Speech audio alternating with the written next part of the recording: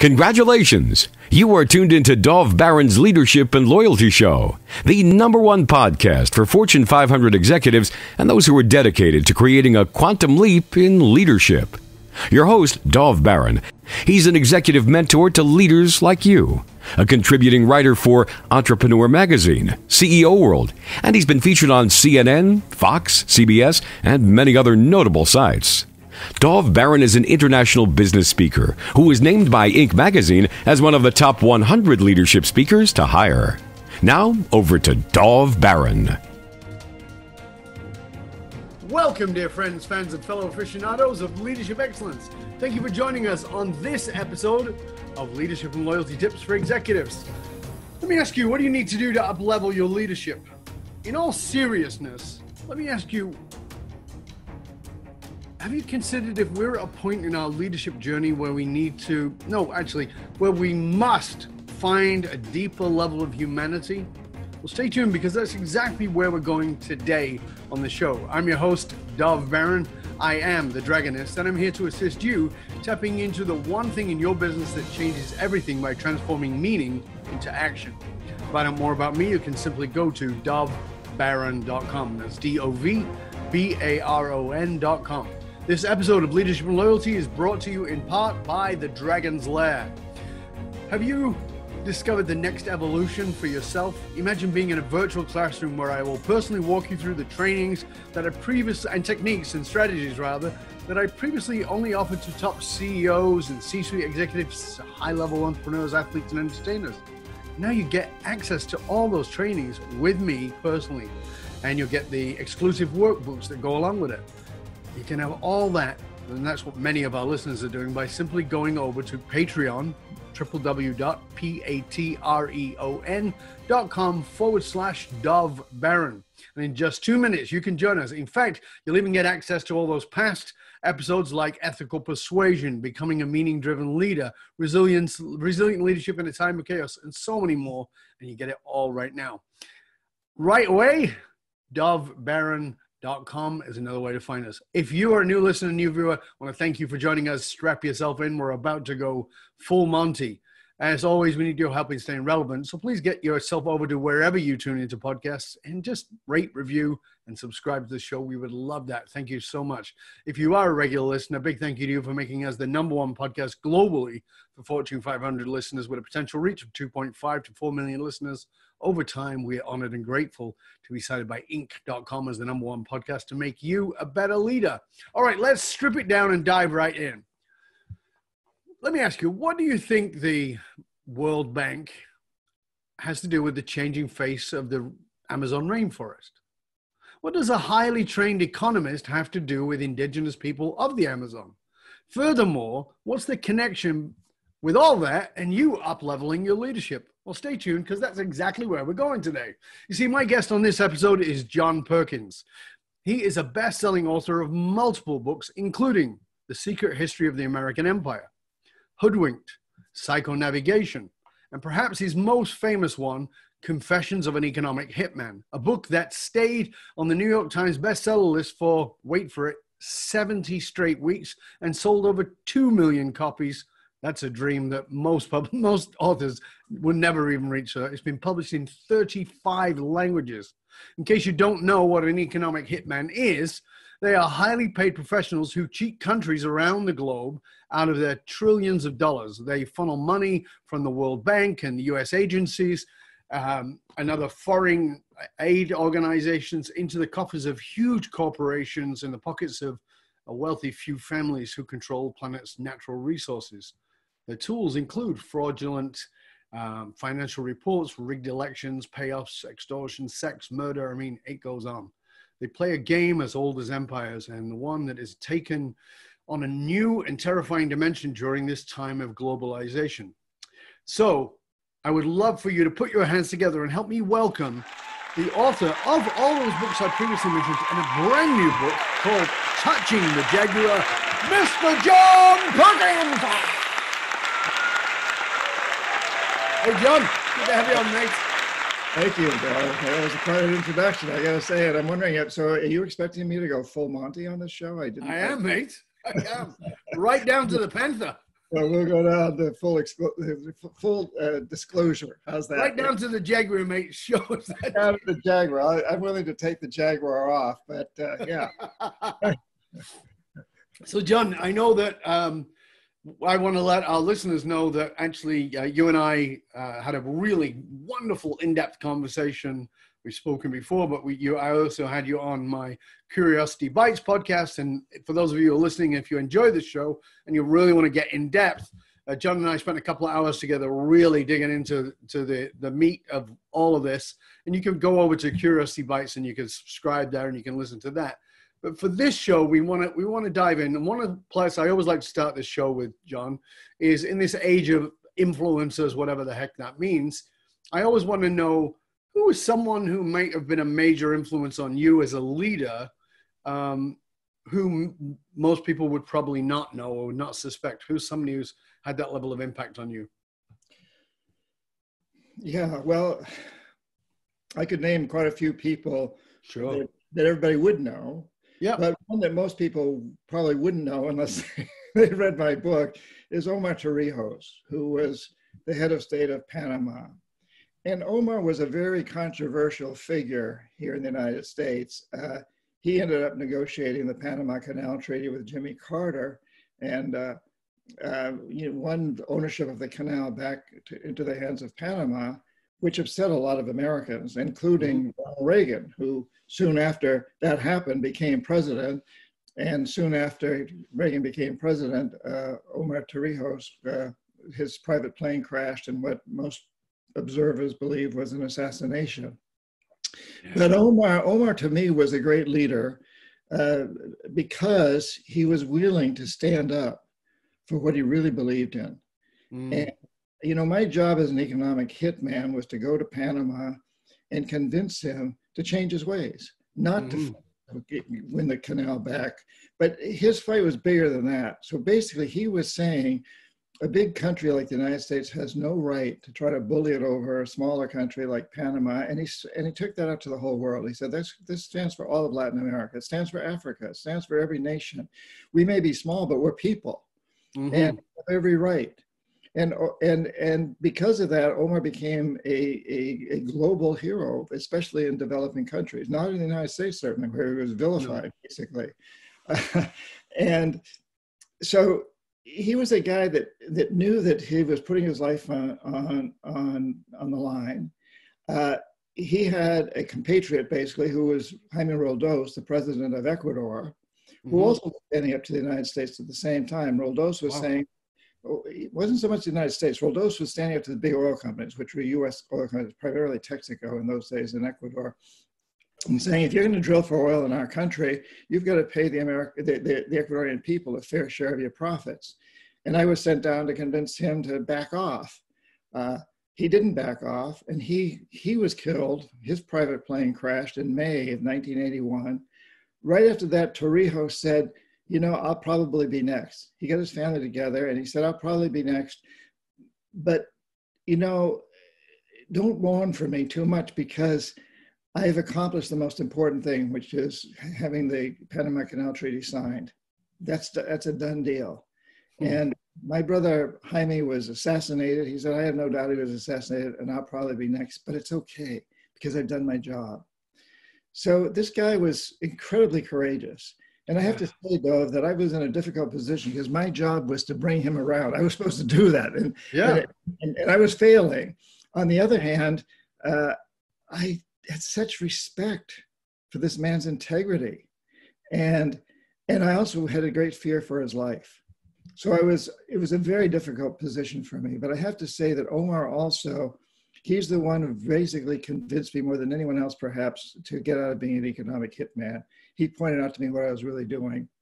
I thought I was doing good things. I really believed for a long time I was doing good things. And he showed me that what I was doing was creating a very, very strong colonialistic, imperialistic society. The United States was colonizing so much of the world. And my job was to do that, not through the military, but through economics, through debt. And Omar really pointed this out to me, and I always appreciated that. He's a great man. What was that like for you to, because like you said, you're in a very difficult position. You had a job what you and I talked about in the other show, where, you know, you genuinely believed you were doing good work initially, at least. And then you meet somebody like this who, by whatever means, suddenly allows you to see that maybe the error of your ways is a way of putting it, and that you're actually part of something that is incredibly potentially destructive. And that was not who you actually were, but you became that as a sort of, you know, I always say that I don't like the word evil. I think that it's a massively overused term, but there is a creeping version of that people find themselves in, who are actually good people. And what I mean by that is that they slowly, incrementally move towards a direction and then realize, geez, I am really in the mud of it here. Is that what that moment, the conversation with him was like for you? Yes, very much so.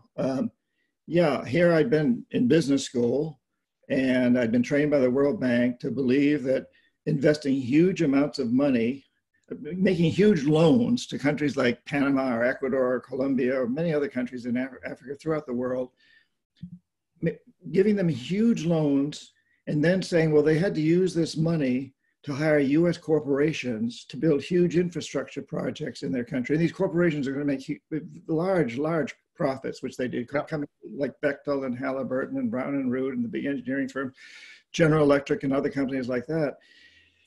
And our economic models that we did in business school and at the World Bank show that would increase the GDP, the gross domestic product, the economy of a country.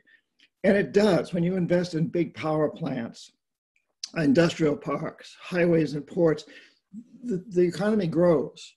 And so I'd grown up thinking, well, this is the right thing to do. This is helping everybody in the country. And then over time, and Omar particularly helped me see it's not helping everybody in the country. It's only helping a few rich people, because GDP measures the moneyed economy. And so many people don't live in this moneyed economy. Plus, only a few individuals make up such a huge proportion. Look, you know, in the United States right now, we get 3 individuals who have as much wealth as half the rest of the United States. Well, you talked to me about how if they lost, if everybody's economy went down, but theirs only went down a percentage and theirs went down a percentage, the GDP would still be up because they have so much money, right? Tell it, what was that stat? I can't remember what it was. Yeah, I've done the numbers. If those 3 individuals made 10% return on their investment last year, and everybody else, and half the country lost 3%, we'd still show a GDP growth of something around 5%. So I began to see that these statistics were just totally screwed in favor of the wealthy. They were alive, really. They were not all the ships were not rising with the tide. No. Just the big yachts were rising with the tide. The little fishing boats were not. But when you look at that, John, and you look at that, let's just take this into very contemporary times at a simple level, right? So we're not talking about the nitty gritty of it, but at a simple level, why don't people get that? You know, I see that, you know, I'm very political, as you know, and I study these things, as you know, we've talked about this before. And I've always been fascinated by why people vote against their own interests. And it seems to me, and this is my theory, and I'm going to put it forward to you, and I want to hear from you. You and I are old enough to be aware of conspiracy theories before they were mainstream. Now we've got this QAnon thing, and it's all become very mainstream, that conspiracy. But the problem with it is that there is deep complexity to the simplicity of it. The simplicity of it is the government is corrupt. Okay, but there's complexity to that. And so people are left with not knowing who to trust on any side of it, and they end up voting against their own best interests. I'm kind of blown away by that. What do you see? Well, I think people are very gullible, first of all. And there's a lot of statistics, there's a lot of studies that show we want to believe we want to believe good things. We want to believe goodness in people. And we also we look for simplicity. We look for simple answers. Yep. Because that makes life a lot easier. So if we can believe that, you know, all of our problems are caused by a handful of people sitting at the top of some sort of, you know, there's some sort of an Oz from the Wizard of Oz, something like this. If we can believe that, then it relieves us of the responsibility of having to go out and shop consciously and do things consciously and do our work consciously. You know, and I think my case is a good one, is an important one to look at from a personal standpoint. I had this training. I was given this perception. So we know, though, that our perceptions create our reality. Absolutely. As we talked about before, there is no United States. There's no Canada where you are. There's no religion. There's no culture except as people perceive these things. And when enough people accept a perception or codify it into law, it has a huge impact on reality. It creates Canada, it creates the United States, it creates religions, it creates corporations. Mm-hmm. Marketing. You know, our whole business model is based on selling a perception that if you don't own this jacket, you're not going to get a good mate in life. Right. Or whatever. With creating this perception. And politicians and people who benefit somehow by writing a book or by making a video or something that gives people the perception that there's something evil out there, that there's something it relieves them of responsibility. That is very popular. And in my case, so I was given this perception. I was trained with this perception that investing huge amounts of money in big infrastructure projects, paying US corporations to make big profits to build these projects would help these countries. And there were all kinds of statistics to show it was true. Right. But the statistics were all built on a false perception that GDP measures overall prosperity for people. It doesn't. It measures a few people particularly, you know, those on Wall Street, basically, the ones who own all the stocks. And then once I began to see the problem, I was also sold a perception that the American dream is to make lots of money, to travel first class around the world, to live the good life, and suddenly I'm doing it. I'd grown up as son of a rural teacher in New Hampshire, not a lot of money. And I was surrounded by very wealthy boys because my dad taught at a boys' private boarding school. So I was surrounded by these wealthy kids with these phenomenal stories about the places they lived in. And I never had any money. And suddenly I'm being paid a very good salary. I've got a huge expense account. I travel first class around the world. I stay in the finest hotels. I wine and dine with presidents. And once I began to see what Omar was telling me, I didn't want to believe it. I still wanted to believe the perception that I'd been sold, because now I have another perception, and that is I'm living the good life. Mm-hmm. And what it took, Dove, was for me at one point to realize that I was living on alcohol and Valium.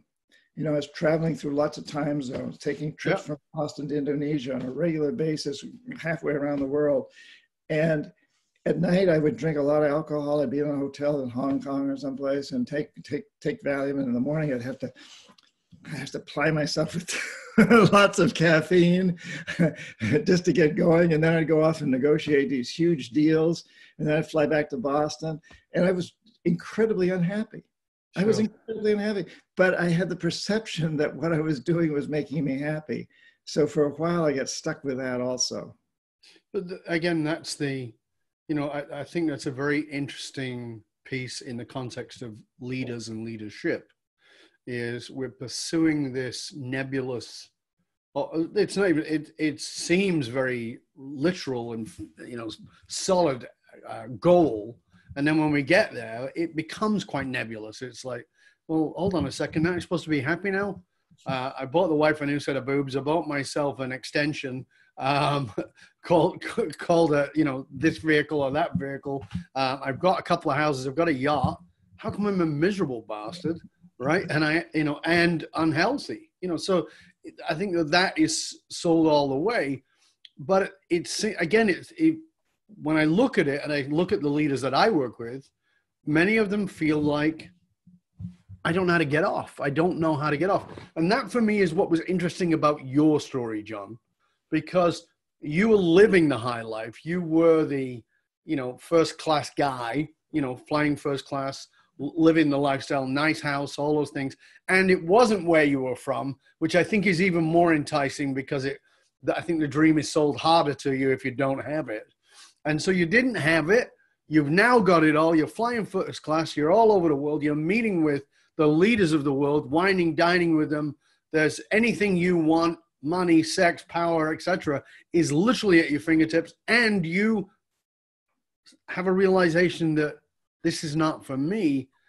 That is like tearing off your own flesh. I know, because I work with people who go like, yeah, but I don't know how to give this up. I don't know how, I mean, that is the ultimate neurological drug. I mean, every neurochemical response to that is you are mainlining success, and you cannot pull that syringe out and go, oh, I'm fine. I'll go live on some island on the West Coast and watch the birds. Yeah. Talk to us about how you gave up that, because like I said, it's like almost like an addiction. How did you do that? It is an addiction. And there's another aspect to it too. And that is, as a leader, I had up to 50 people working for me. Right. My title was chief economist. We call ourselves Economic Hitman, but these were mostly young people. And they had a tremendous respect for me. And I was a good leader, I think, in terms of convincing them to produce the kind of studies that would accomplish what I needed to accomplish for the most part, which was convincing these country leaders to take these large loans and to convince their people they should do it. And this whole perception business. And then when I decided to quit, suddenly they were in this position of having to try to convince me not to quit. And it wasn't just because you'd think that there were a couple of them who would take over my job eventually if I quit. So you'd think maybe they'd be happy about this, but they had a respect for me, and I would tell them why I was quitting. And they would have to convince themselves that either I was crazy or they also had to quit. If I was right in what I was doing and I was going to quit as a result of it, in good conscience, they would have to quit, or they'd have to convince myself that I was crazy. And a few of them quit, but most of them convinced themselves that I was crazy, I think, or they just fell back into it and they went ahead. But it really is kind of like swallowing the Kool-Aid, you know. I mean, we all are swallowing the Kool-Aid all the time. And you know, it's leadership is so important in this. I think, you know, I had the leadership of Omar Torrijos. I also had a tremendous respect for the guy who founded the Peace Corps, John Kennedy. And you know, John Kennedy, he made a lot of mistakes, and you know, he was anything but perfect. But I loved his idea of ask not what your country can do for you, ask what you can do for your country. And I went off and joined the Peace Corps before I became an economic hitman, when I was out of college. And I lived in the Amazon, and I lived with people whose whole life is devoted to community. They don't have the same concept we have about individuality, about everything's got to be for me. If there's a small piece of pie, and to get my piece, I got to take somebody else's, or to make my piece bigger, I got to take somebody else's. No, they have the feeling that let's all make the pie bigger for our whole community. Let's all do things better for our community. That's how we move forward. So I lived with these people for 3 years, and then I became an economic hitman. But I headed in, you know, once Omar Torrijos began to get through to me, I kind of reverted back to that shamanism thing, and the indigenous people in the Amazon and their concept of what life really means. And also, frankly, my parents, who both came from families that go back to before the American Revolution, and my family that fought in it, very down to earth, teachers who put a lot of faith in the intellect and spirituality, if you want to call it, not religion, but a deep sense of spirituality, not money. And so I had that grounding. I think I was fortunate from that standpoint. I think there's a lot of people today and in my time who are in my position that it's much more difficult for them to break free because they don't have the leadership ideas. They don't have people that have given them the alternative perception, which is what you're doing right now, incidentally. And I think that's just so important that we do this. I think it's vital that we do this because, as you said, leadership is in its most coarse version marketing, and what it is you're marketing a perception of a vision of somewhere you want to go. And if we have not checked that. And let's face it, you had checked it. You know, you thought you were doing something good. And I think that this is the greatest challenge of all, is that people I believe, it's not the truth, I believe people are generally good. I believe that. And I believe that their intentions are good, even when they're doing shitty things most of the time. And I think that the problem is that we are so ego identified, and that when we're ego identified, when something is proven to be incorrect, we don't want to let it go because we don't want to look like fools. It's the first rule of investment. Don't lose your initial investment. My initial investment is I'm saving the world by doing this work for the World Bank. And now, maybe I'm not. That's why I said about tearing off the skin, because that's the investment is the most difficult thing for people to give up. You know, my mom's a good person or my dad's a good person. No, they were actually abusive. I mean, I'm not saying they're bad people, but that was abusive, right? So no, I can't have that. I have to hold my mother as saintly because my father was the devil. Not quite like that with anything, right? So that for me I'm really fascinated by that. And it seems like you may have given us a clue in that obviously you had your background as a kid and your parents, but you also have this interesting piece for me, is that it went the other way around to what most people would perceive, is that you were in the Peace Corps, in the Amazon with those people. Then you almost became their enemy, by virtue of what you were doing. Right. And then you return to that. So do you think that was it? Do you think that was because you had that grounding that you were able to actually give up the addiction? Yeah, I think that had a lot to do with it. And the fact that I had something else that I wanted to do. All my life, I'd wanted to be a writer. As a kid, I wrote stories. I just found a bunch of them that I wrote when I was like in 5th grade, and I loved writing. And I had forsaken that to go into economics and make money.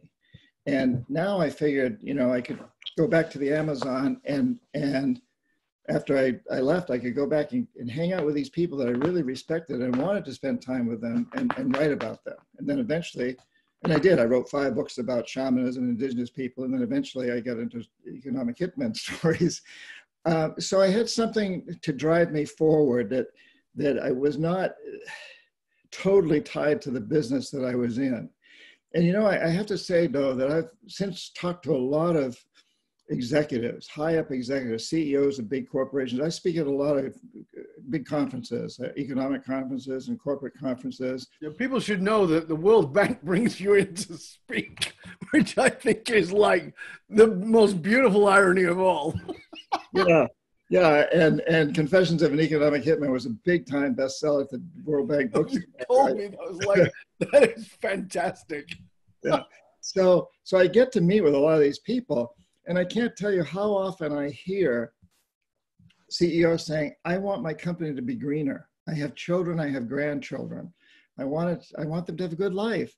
But I know that if I go a little too far and my company loses, its stock prices go down, or it loses market share, or just half a percentage, the main investors will fire me and replace me with someone who only cares about market share or stock prices. And so there's another dilemma that these people are in, like, and maybe some of them don't have the same motivation that I had. That I could quit and go back to the Amazon and write books about it.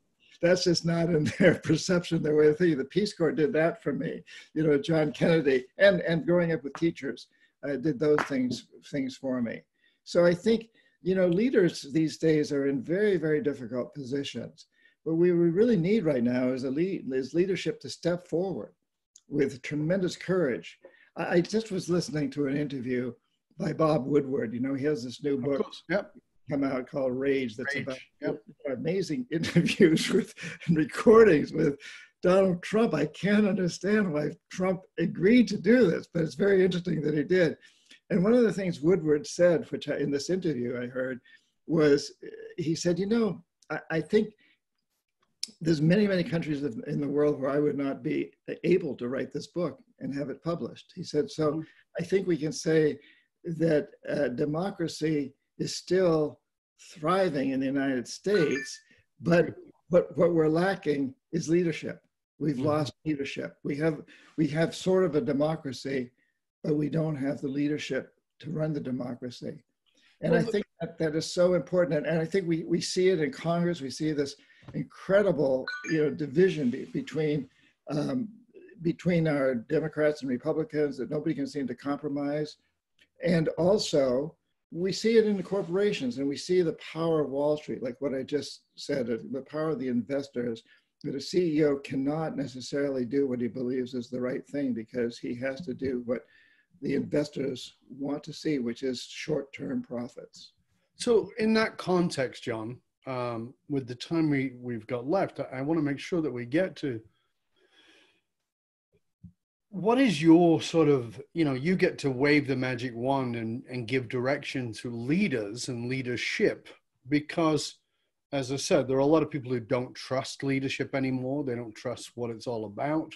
And they're looking at, let's say they're Trump supporters and they're looking at the cabal, the deep state, Club of Rome, whatever one wants to call it.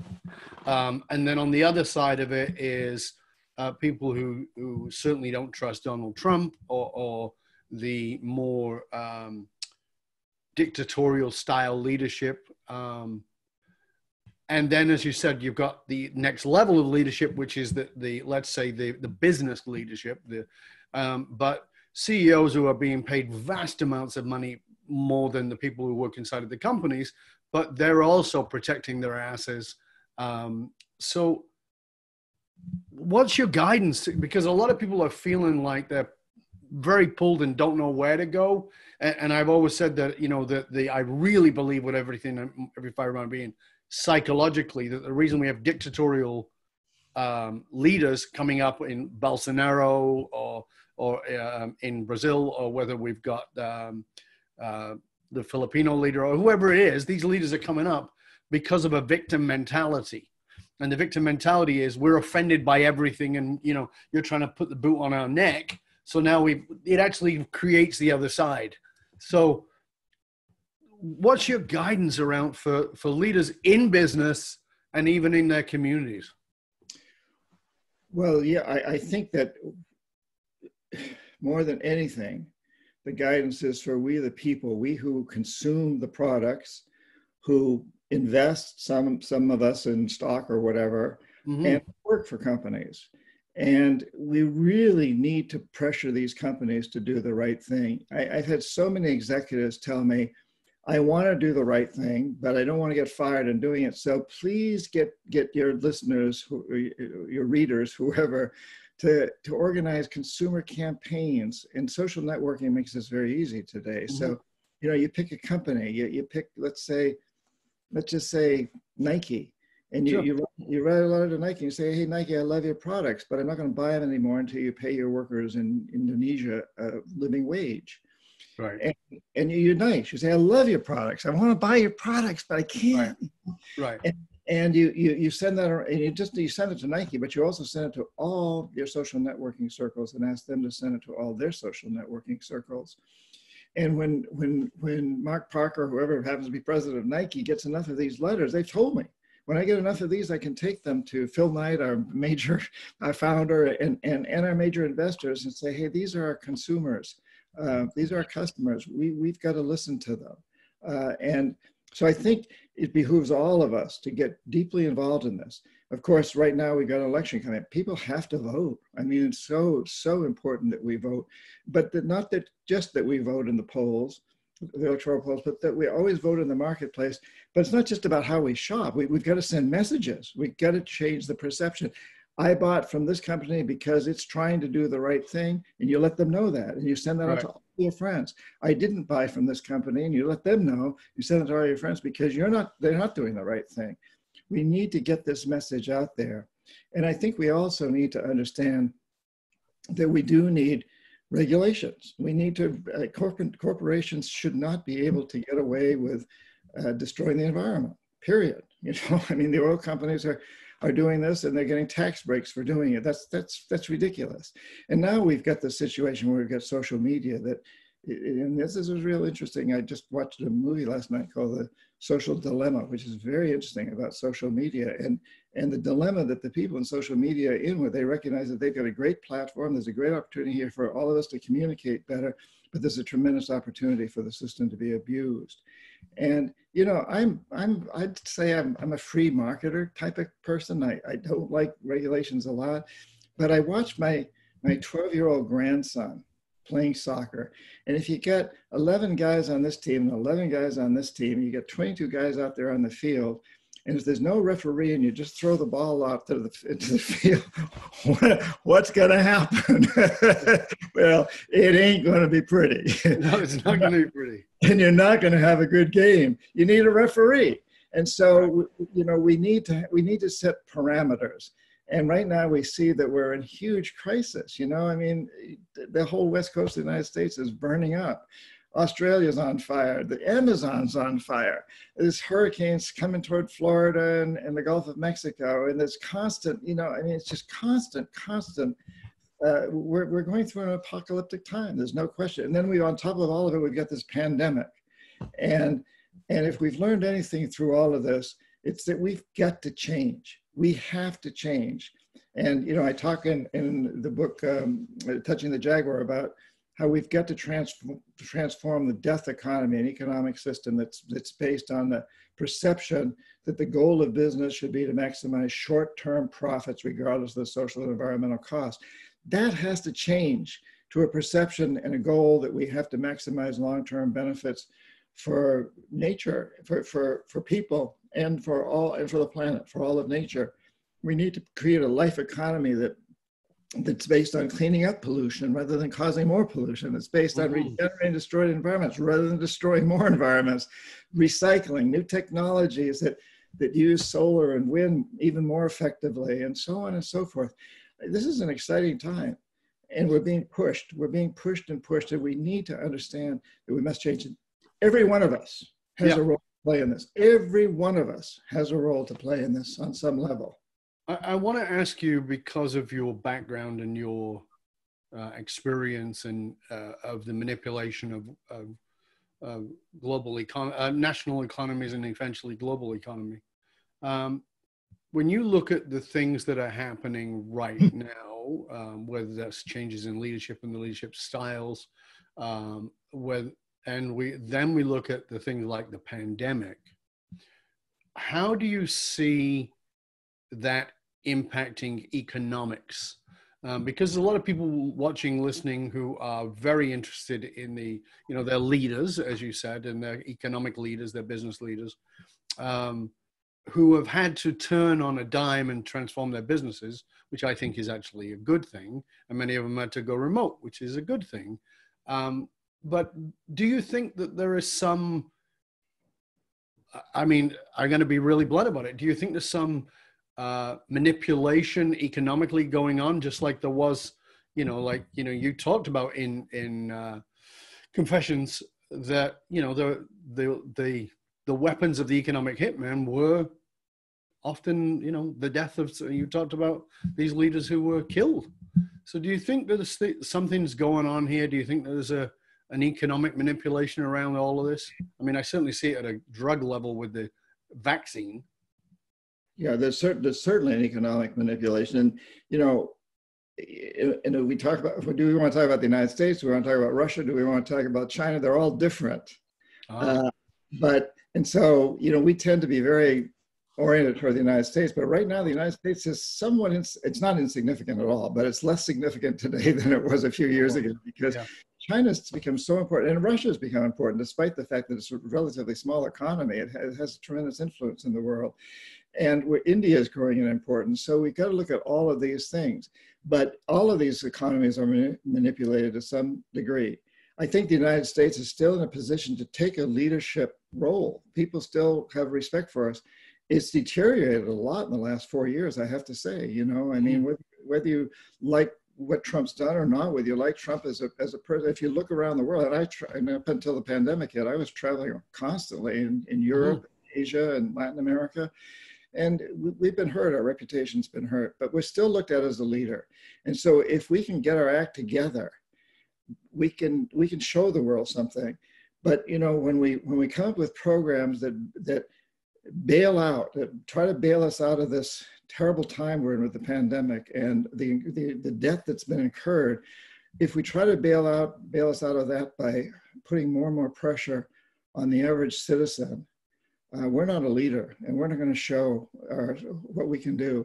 We get out of a terrible depression in the 30s and in World War II at the end of that, part of it by taxing the rich, big time, 75% tax rate on the rich.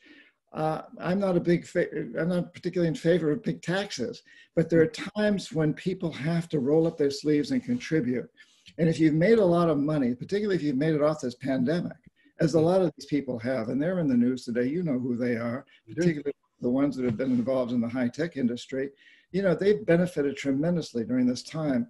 I think they owe the rest of us something. I think that and taxes for them are a way to do that. But whatever we do, we need to come up with a system that is not, this idea of triple down, the Reagan economic theory. We've proven that just does not work. And hopefully this pandemic has put the nail in the final nail in the coffin of that idea of triple down. It doesn't work. Triple up does work. Well, I agree with you, John. I don't think it works at all. But again, I'm back to this thing around people voting against their interests. Yeah. I mean, I'm seeing people who are clearly not very well off from not very well off parts of the country who are supporting a president who made massive tax cuts for the ultra wealthy, and is looking to really damage the healthcare system that would impact the poorest of the poor. It seems like this is like I'm banging my head on the wall here. Like, what is going on? Why are you voting against your own best interest unless you believe there's some conspiracy? And not only that, but it's a president who has not been willing to say that if he loses the election, he'll have a good transfer of power. No, but that's what those people are still good about. They're still like, oh yeah, we'll support him in this. I know. Yeah. So that for me is the interesting psychology of this whole situation. And I had this discussion with a very good friend of mine, even in the Bush era, when I talked about people voting Republican against their best interests. It's not about being Republican or Democrat. It was looking at, okay, well, who's poor and who's voting for less tax on the rich and more tax on the poor and less social programs for the poor. Why would you vote for that? It's not about me looking at it as a Democrat or as a Republican, but looking at it as, I just find that fascinating. It's like, hold on a minute, let me just cut my leg off because I want to take the stump and hit you in the head with it. Like, come on. Yeah, it's disturbing that's who we are as humans. I think it's ultimately that there's this ability to close our eyes and to buy into things that rationally we know are ridiculous, because we buy into the theory. These things become like a religion. Yes. And religions have always known the power of just persuading people irrationally about things. And I'm not opposing religion. I'm a very spiritual person. Mm-hmm. But I am saying that most religions throughout history have used their orthodoxy, have used their concepts to gain personal power for certain individuals and more money for the church and more money for this and that. And they've been very successful at it. And political parties do the same things. The Republicans have been extremely successful in the United States of selling a line. And frankly, I don't understand how some of these senators, Republican senators, can continue to support a president. These are not dumb people. These are, many of them are very intelligent. They've been around a long time. They've been in politics a long time. How can they let a president get away with implying that even if he loses the election, he may not abandon the White House? How can they let him continue to get away with saying that if you drink peroxide or Clorox or something, you won't catch the virus? I mean, it's some of these things are just so absurd, but he gets away with it, and they support it, and therefore people then buy into it. And yeah, I think, Dov, what we can say about this is that there's always this part of the population that's just willing to buy into anything, no matter how absurd it is, if it seems to support their anger. You know, the title of Woodward's new book is Rage. You know, there's this, you know, and in the United States today, there's this rage, and it brings people to be fascists or to be violent anti-fascists. It brings people to do these outrageous things, and it drives a lot of the Bush support, a lot of the Trump support. It drives Trump, this incredible rage, and that gets channeled into things that are just totally counterproductive, and also against the people's self-interest who support them. But a lot of that rage is embedded in fear. Yes. And the whole theme of Touching the Jaguar, that book is about really facing our fears. And I think that the greatest fear we face is the idea, not the truth, but the idea we have about what our society is, and the potential of losing that. And on both sides, whether you're extreme left or you're extreme right, that's the fight. The fight is, you crazy people over here are going to take away our perception, as you said before, our perception of reality, and we're terrified of that. And then they're saying, well, you people over here are threatening to take away our perception of reality. You know, we're going to make America great again. Now, when was the great? Because I'm not sure. Was that during the civil rights protests? Because that was also the summer of love, but it was also the summer of brutality. Which one is that? You know, well, I actually prefer to focus on the summer of love. Well, that's fine. But if you're a black person with a boot in your head, not so easy. You know, I mean, that's what it is for me. It's the willingness, and this is what I really believe. It's the willingness to step in and look that jaguar eye to eye, look into the eye of your own fear and face that. And I'm really, I know we're out of time, but I'm really fascinated to know what your best advice is before we finish, what your best advice is for those people who maybe, because I don't think people even understand fear. They don't know that they're in fear, but maybe you're getting a taste of like, maybe I'm afraid to give up something. Because that's the way you notice fear first, is the fear of loss. I might have to give up something. That's why they're saying long-term shitty relationships, because there's this one little element that's kind of nice. She always makes fish and chips on Friday, and I love fish and chips. If the relationship's over, when am I going to get good fish and chips again? The relationship sucks. Well, he beats the snot out of me every week, but every now and then he brings me flowers, and, you know, I better the devil you know. I mean, and I think that that's a lot of it. Yeah, and I think we need, you know, the subtitle of the book, I just put up here, that I love the Jaguar here, and yep. Transforming fear into action to change your life in the world. Yes. And I guess, you know, we are pretty short on time, but the short answer is read the book, because in the book there's a daily practice that each one of us can take. And basically that asks you the question, what is it you, reader, most want to do for the rest of your life? What will bring you the greatest joy, the greatest satisfaction? And that could be being a carpenter, it could be being a writer, it could be being a parent, it could be being a teacher, whatever it is. It could be being a plumber, whatever. But, and how do you relate that to the larger world is another question. And the third question is, what gets in your way? What's stopping you? What's the jaguar? What's the barrier that's stopping you? Oh, I don't have enough time to write. You know, I can't be a carpenter because I haven't learned the skills properly. And then how do you change that perception? What do you do to change that perception? And when you change that perception, it gives you the power to take actions every day to make it happen. And so there's this whole process that we go through in this, and it's like 7 or 8 minutes, and you can do it every day, or you can do it once a week or whatever. But I think each one of us can go into our own fear, which is often the fear of change. Yes. It's the fear of failure, or maybe it's the fear of success. Yep. The fear of change is the fear that, well, if I do this, if I take this step, if I take this step, I'm not going to get those flowers anymore. I'm not going to get the fish and chips anymore, you know? So how do we confront that fear? You got to go out and touch that jaguar, touch that fear, and then you get information. Oh my goodness. Well, I can buy fish and chips at the store down the street. You know, I can buy flowers down there. Or maybe the next guy that I date, I can insist that he brings me flowers every week or whatever. You know, I mean, there's so many ways around that. I have a friend who's a carpenter. He wants to spend the rest of his life working with wood in his hands because that's what he loves to do. But he also wants to help the world by doing it with sustainable materials. But his fear is, well, my clients won't pay the extra price for sustainable materials.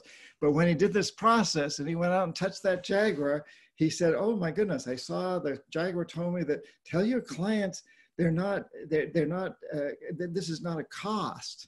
This added price, it's not a cost, it's an investment in the future, their future and their children's future.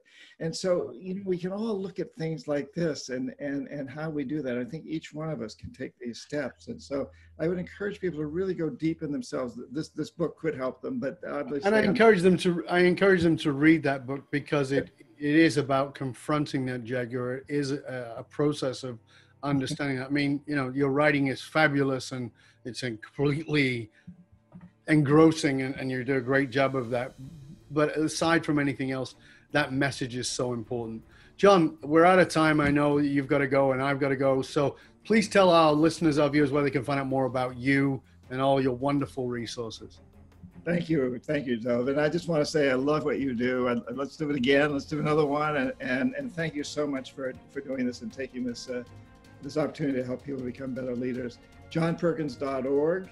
And also you can learn more directly about the book at the touchingthejaguarbook.com. But my website, johnperkins.org, has it all. I'm on Facebook, Twitter, TikTok, if that continues, Instagram, all of those things. He's even on TikTok. That's fantastic. I get some great 1-minute videos on TikTok, really, about China, about the corporatocracy, about big corporations. And my God. A lot of hits. But you're a rock star, mate. You are a rock star. That may be gone. Stay with us to the very end, John. We just got to say goodbye to everybody. I want to thank everybody for being on today. And remember that you can hang out with other conscious leaders and chat about this episode or any past episodes inside of our Facebook and LinkedIn groups. Just look for the Leadership and Loyalty podcast. To find out more about how you can hire me, Dov Baron, as a speaker or leadership strategist for you or your organization, go to dovbaron.com. Because unified meaning, or as we call it, finding your dragonfly, is the single most monolithic difference between mediocrity and greatness in all individuals and companies. I want to thank you for sharing the show with everybody you know. Till next time, stay curious, my friend.